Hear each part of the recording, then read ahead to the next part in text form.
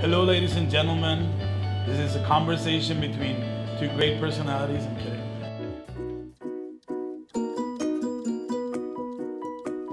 I know you're talking about a single product, but Right.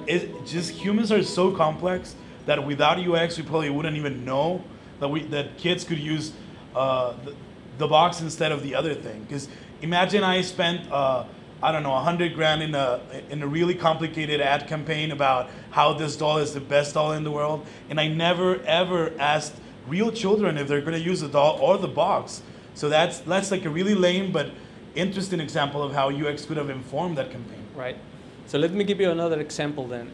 I was telling you that I can discover new ways in which people are using the product. But then you as a marketing team can tell me this is the way the product should behave in the digital interface.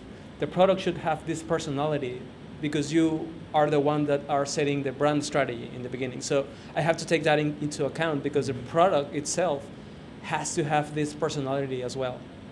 Money is important. Money is what is making the world go around, and what is paying us to figure out stories, and what is paying us to see if a product is viable. But taking it seriously, we're sitting among like UX and marketing are part of the crown jewels of a business strategy, which is a very important thing that needs to be constantly informed about changes in the market, changes in user behavior, changes in whatever is happening with your product.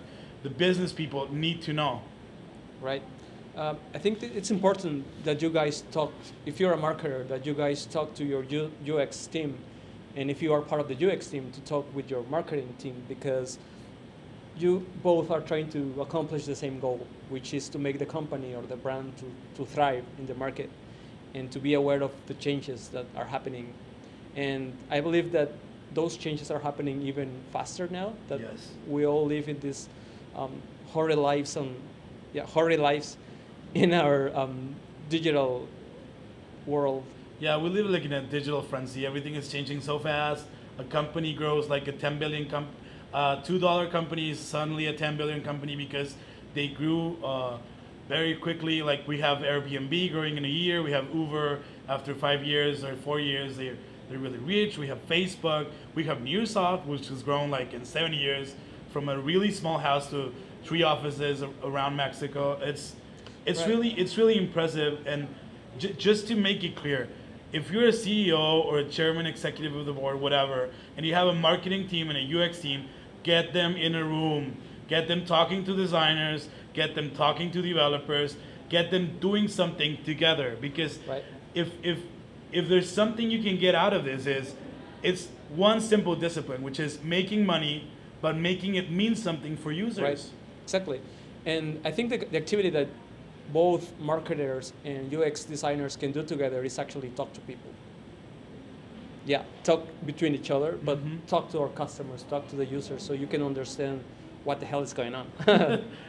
what people are actually doing to your precious, really hardworking product. I think we are in a time in which you cannot say that we are here to make money just because we are trying to make business in a way that is meaningful to everybody, to the customer, to the user. I'm trying to make technology or the products being more accessible and more human in a way. And what you're trying to do, from what I can see, is to tell a human story about how those products fit into people's life in a way that is meaningful. Right. How people relate to products and how a product can advance a people's story, or how can the story of a product intertwine with a customer story. So then it's one and the same. And then I'm Jorge because I like Apple, and Apple is there because he or she or it is liked by me. You know, like it's like a friend. I guess that's really creepy, but still, like I think that's it. Yeah, I think the market is changing so rapidly, and when you mentioned that now you guys are calling marketing growth, actually, I think that's really interesting because market it sounds like such a cold word, and I think it doesn't represent what's going on with people in their particular lives. I would say UX is a very weird word. Like user experience seems like you get people's hands off, and then like twick around with their fingers, or I don't know. Right, we're not gonna get into philosophy in this. Okay, I'm kidding. No, but just to be plain, to be really to the point, we're all part of the same workflow. Right. And it's important that every part of your team, be it developers, quality engineers, designers, UX researchers, know what is going on in every single way, because we are no longer the experts.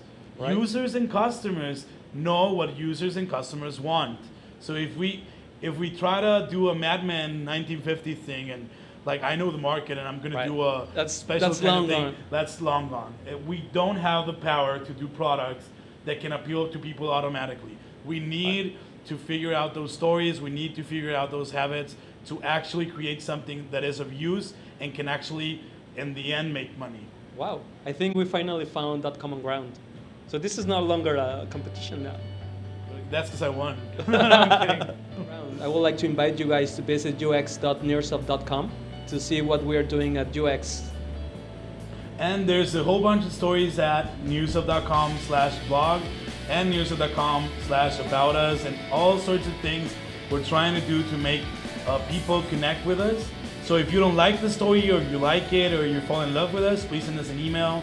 Just visit us and tell us what you think about what we're doing. Thank you. Thank you.